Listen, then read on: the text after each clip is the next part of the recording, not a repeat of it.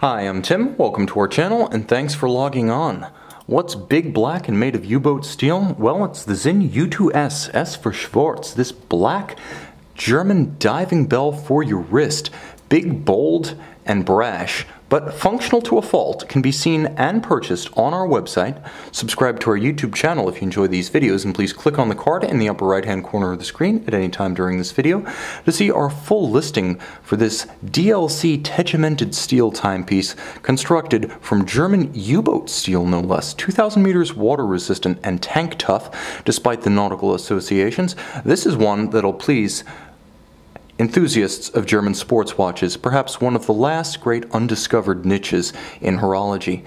And I say undiscovered because, let's face it, when most people think German watches, Glashütte Original, which is abandoned to the sports watch, and Lange, perhaps the foremost luxury watch brand in Germany, neither one of them can be considered leaders in sports watch thought or design. Sinn, on the other hand, is absolutely among the world's foremost in both innovations and value. The watch on my wrist, whether you want to call it the EZM 5, the U2S, or as I'm sure Germans would be more inclined to describe it, the 1040 4392, is a hell of a watch for the money and competes with ultra-luxe dive options, multiples of its price. In terms of the fit, it's actually surprisingly compliant on a small wrist, which is to say 51mm lug-to-lug. It doesn't overwhelm my 16cm circumference wrist. Rather, it sits fairly planted, and there's very little flare or fight in the bracelet. It can be pulled straight down around the wrist, so it wears true to size. 51 across the wrist. It is thick, make no mistake, this one's not going to hide under a cuff. It's 16.1mm thick. It's also remarkably sheer. That case flank is vertical. Then again, this is not the style of watch to be worn discreetly underneath apparel. In terms of actual dimension across the case, from 9 to 3, it measures a true 44mm, since the crown itself is offset at 430 to avoid digging the wrist, as well as to afford it an extra measure of protection despite the absence of cumbersome crown guards.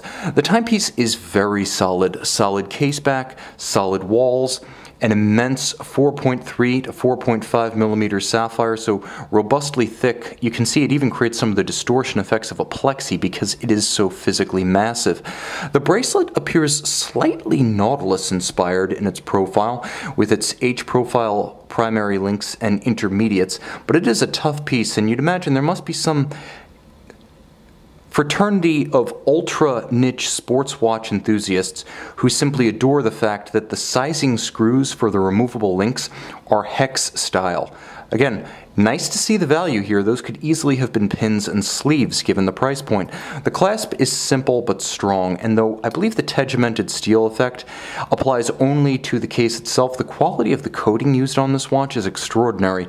Though this is not a new watch, the typical high impact point of any pre-owned watch, the clasp, appears completely unmarred, and you'll note small adjustments possible via strap tool, 3 incremental micro-sizing positions in the clasp itself. The bracelet is simple, functional, tough. The case, however, is far more than that. Physically massive and constructed of the same steel used for German Navy Class 212 submarines, Sinn swears that it is mechanically exceptional and not simply 316 steel. That said, I can't vouch. What I can, however, is that the effect of the tegimented steel, a face hardening similar to Colsterizing that uses a heat treatment, and then the DLC coating over that, absolutely works. What they claim, which is that the steel beneath the coating is uncompressible, therefore the coating, which after all is diamond-like carbon, doesn't compress and crack. The flaw in traditional DLC-coated watches being that the steel underneath the rock-hard coating is compressible and therefore moves under impact, allowing the layer itself, which is extremely hard but brittle, to compress, crack, and fracture. Here, because of the tegimenting process that's applied to the steel before coating, there's nothing underneath the diamond-like carbon to compress and weaken the coating. Therefore, you get the full benefit of what is, after all, diamond-like in its hardness. And you'll note, despite all of the many common contact points where coated watches start to chip, fracture, and scratch. This watch shows almost no marks. I'm trying to be as revealing as possible here, admitting it is a pre-owned watch, but at the same time struggling to find any flaw. So Sinn, I'm willing to accept your claims regarding hardness, scratch, and scuff resistance. The bezel is physically massive. We may as well start with the story of its attachment. As you'll note, there are lateral screws placed in. This is what's known as a captured bezel, rather than the snap-on type that you'll find on Omega and Rolex, which often under tough use are simply snapped off.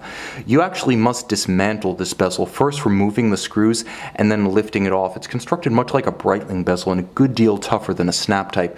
The detent is meaty and substantial, although it does have a little bit of refinement about it.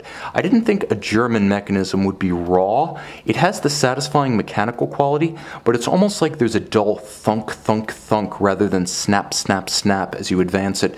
The knurling is huge, so you'll have no trouble gaining purchase on this bezel when your hands are wet, sweaty, or gloved. You'll line the oversized luminescent index with the oversized broadsword-style luminescent hands, and you can get a quick 0 to 60-minute timer. I prefer this to a mechanical chronograph. First of all, many chronograph watches don't even feature an hour register if they're bicompacts. Second, I find it's easier to just read a 0 to 60-minute radial countdown. For instance, when I'm timing intervals remaining in a test or whatever, it's easier to simply read a huge hand against a radial scale, and moreover, you'll find that most of what you time with a mechanical chronograph with an actual stopwatch is short in duration. You don't need more than 60 minutes, and for most, a dive bezel will be the best chronograph ever created. You also don't have the downstream service costs when the chronograph goes back to the manufacturer for work. This is the best solution for most. The dial is no nonsense. White on black print with a matte finish to reduce glare. The red is there for light contrast, so you can read the 24-hour format second time zone hand. That's what that is. You can see its red index right against a 24-hour format, and then there is a counterweighted Lancet-style seconds hand with a quirky intermediate stripe of luminova, so you can easily discern it against the backdrop of the dial rather than having it muddled against the indices at night. You'll see it in the lume shot at the end of the video. It's quite distinct and easy to spot. Now there's a small aperture at 6 o'clock. It's not a date, it's not an AM PM. The date is discreetly hidden at 3 on a monotone black disc.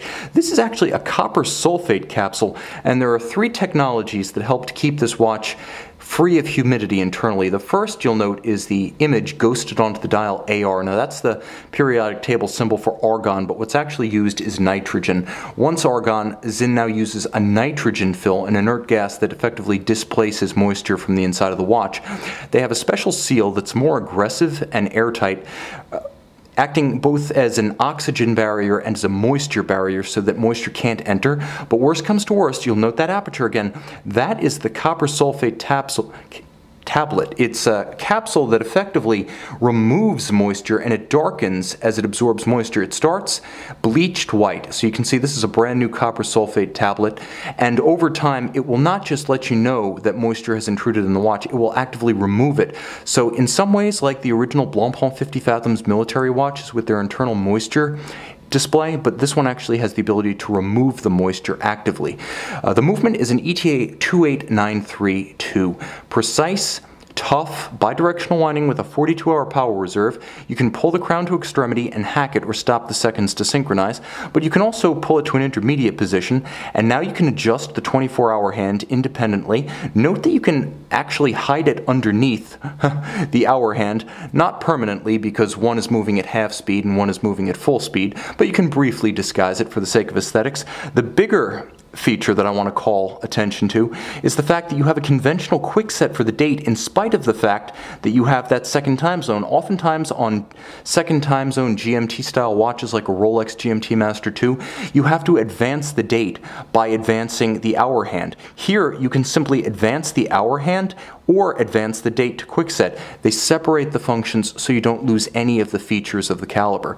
The watch beats away at 28,800 vibrations per hour. It is a tank-tough movement for a tank-tough watch. And I know you want to see the case back, though there's not much to see.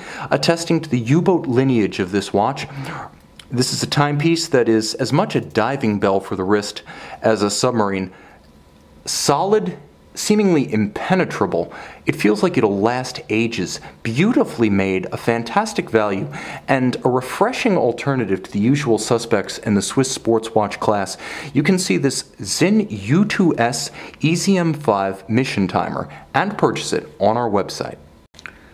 We're back in black, the black of night with the Sinn U2S EZM5. You can see robustly luminescent, the oversized index, particularly well chosen to align with the broadsword style minute hand, and you'll note that intermediate slash on the seconds hand migrating just inboard of the hour track, so it's easy to distinguish between the two. See it by the light of day, beautiful in black, on our website.